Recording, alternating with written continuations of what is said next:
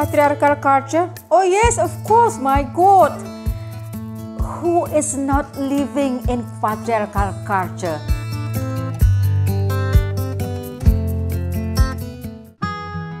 So how do I feel to be part of this women's empowerment movement? I'm happy, I am content, I find meaning in my life.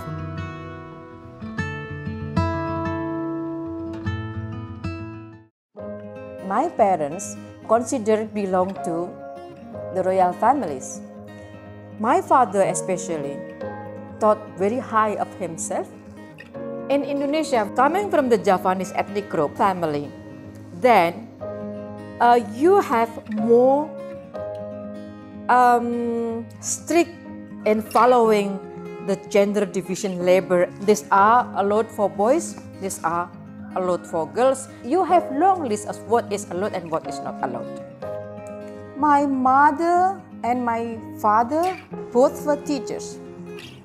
Until in the mid of 60s to 70s, they both lost their jobs. And we became very poor. My father was missing for some years, taken by the military, and my mother was forced to survive with 6 children.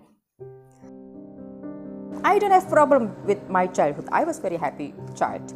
Until when I was 9, I think, a man we called father, Bapa, came to our life.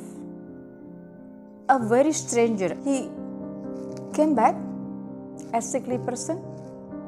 He was struggling with her heart problem, and at the same time, I think he suffered psychologically, mentally from, I don't know what it was, something that our family never talked about until today. He loved doing violence, and definitely we, especially me as the youngest in the family at that time, had to suffer a lot. My mother was a very strong person, but something I noticed that when our father came back, joining us, she could not refuse. I think I remember I asked her once, why are you so afraid of our father? Why can't you say no to our father when he was saying something that's not right? Why can't you, fight against him? Because you are such a strong person. I think I saw her sad. Yeah, something I think I couldn't understand, and that's why I decided not to ask her again. Now I'm very emotional remembering her. So I had to endure what was said by our father. I had only 10 minutes tolerance of being late coming home from school. I was not allowed to join many different extracurricular activities run by our school.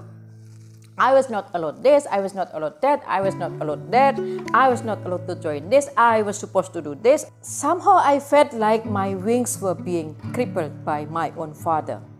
I was told not to laugh loud, I was told not to make sound while eating. I left the house when I turned 17. I couldn't bear anymore for all the violence that I had to endure from my father, because when we were turning 17, we were considered mature. And so I gained my independence. I had to stay under the bridge with street community, but I gained something that I thought I would never have experienced anymore. That was freedom. One example about how a girl experienced being discriminated against in patriarchal family and patriarchal society is that until today, a girl is coming second on education. In Japanese society, there are 3 things expected from a girl that is called 3 ur. First ur is dapur. Dapur is kitchen. Second ur is sumur. Sumur is well, meaning all the cleaning things. And the third ur is kasur, meaning bed. Choosing life partner, my father thought that all his children, his girls, got to get life partners, spouses that is equal.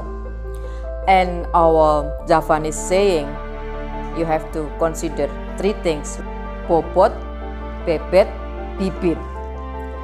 Bibit means you have to consider where that person from, and if you are coming from a royal family, you should also get somebody at least have a line in the royal family trees. Bebet means she or he has to has his or her own quality, and popot means he or she has to have remarkable position. Something that is difficult to have. My sister, until now, I think is the victim of that very crazy idea of having partners. So she is staying unmarried until now. You can't control your heart with whom you are falling in love with. But what about my education? I finished, luckily, until postgraduate in the 3rd year, and I started joining women's movement, like providing training for rural girls, rural women who were forced to find jobs in the city. For example, we provided different life skills training, we provided different empowerment training, and I find that very meaningful, because for rural girls, no education, no proper education, and forced to find job in the city. And I work a lot on the women's or on the women issues, like providing gender training for students, for rural women, for industrial workers. Significant difference about women's situations today and the past. Well, you might expect me to say that women's situation today is much better compared to the past, but I don't think I can say so, because actually what's really happening in this country is like a wave of different waves. Women started to be struggling with their freedoms, and that happened until 98, because women also joined during the Reformations movement. And then I think 98 until early 2000s, I think we enjoyed a lot of freedom. But unfortunately, slowly, interpretation of religious teachings, and slowly started to send back women to the house. Slowly started to send back women to be domesticated. The situation today is even worse, that this group of traditionalists, this group of fundamentalists using women to have a bill, and unfortunately it was passed to be discussed under the National Legislative Program 2020, and the bill says very clearly that women's place is in the house.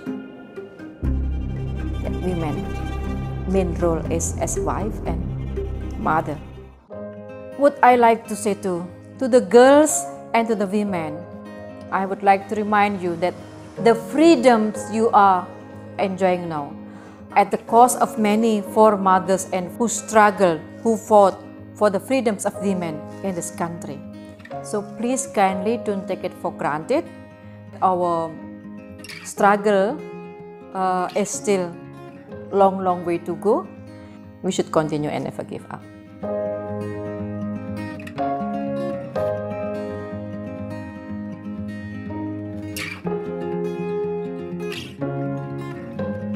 I am Anna Marsiana, and this is my voice on #ToTheGirls.